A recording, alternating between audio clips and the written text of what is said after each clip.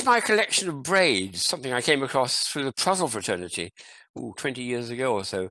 It's a nice little activity for long winter evenings because there's something very clever about it. There's a bit of topology, which I find fascinating. You start off just with a piece of leather, and I'll show the picture of this one here, which is actually from a Czech company. And you start off with those pieces of leather, not braided like that, but all just forming strips, which I'll undo this on and show it what it looks like. And by clever bit of manipulation, you can get it into that wonderful braid where none of the pieces actually is twisted. They all stay upright, as it were, up the top level. What I mean by that is, if you've got this one here, which I made many years ago, it's got very different colors back and front. Now, if you misbraid it and don't do it right, you see some of the lighter colours in the front, and they shouldn't be there. That's because one of the pieces has been twisted, and it shouldn't.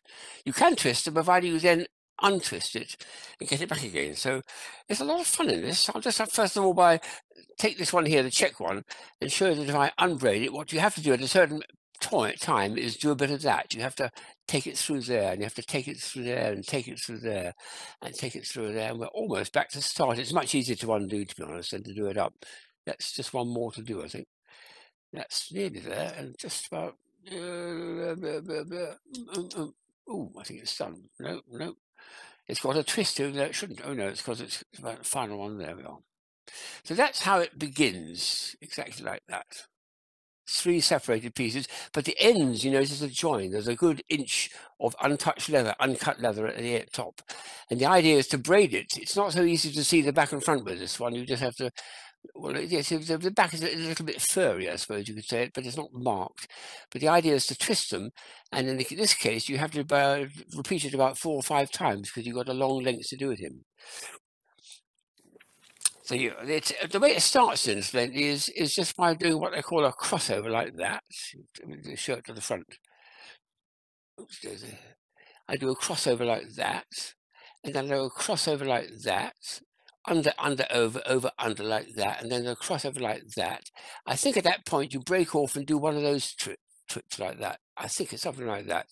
And you have to repeat that quite a number of times in a very specific order, otherwise disaster. You get all tangled up. Well, it does appear in books on knots, but you certainly get knotted up.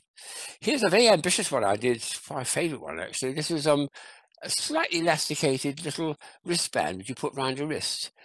And this one had 5, well, I cut it into 5. I thought I'd be ambitious. And it works beautifully. Look at that. Well, again, you can't quite tell you because the colours are the same back and front. But if I look carefully, I notice, no, I've done it properly. None of those are actually twisted within each other. They all stay the same. So that's one of my favourites. This is a much easier one to do, but it's a bit tough. Both those are just a single one of it, but it needs a bit of careful manipulation, a bit of pushing and pulling in order to get it to perform. It's tricky. Why 3s or why 5s? What about 2s and 4s? Well, it turns out, due to the laws of physics, or I don't know what it is, something in the laws of topology, I think, says you can't do this with 4 or the even number of things unless you have an open end. So I thought I'd have a go just to prove to myself it. So this is a 4-piece braid. And I found when I've got this end is closed, but it's actually all open to the air. There's no separation there. They're not fixed, rather. So I fixed it like that, kept that on it, had a go at trying to make the braid and didn't succeed.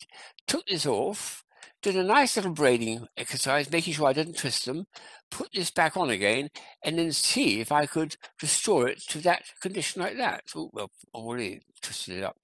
And the answer was I couldn't, as much as I tried. I tried coming from both ends, tried to twist that into a proper bladed plait, and that didn't work, and then plait, and then trying to untwist it when I put them in. It just doesn't work. Interesting. So if you get a piece of leather like that from a leather shop, my local one gives that sort of scrap to me for free, cut that off and cut that bit off, and then make sure you keep a nice margin at each end of about 1/4 of an inch.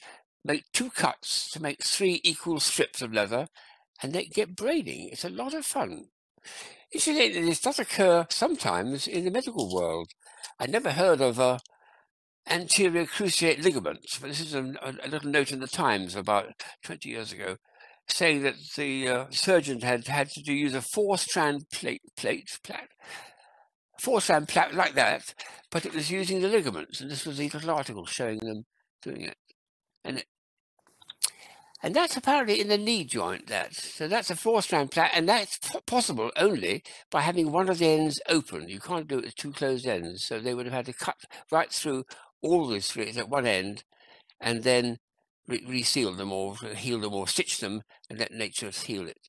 Very interesting. So there's a lot going on for this activity of plating and plaiting and weaving, and I do recommend it as an activity. It's quite fascinating and quite fun, and you can certainly have a go if you like at the impossible one and see what you can do with that one there. Yes, try not to get knotted though.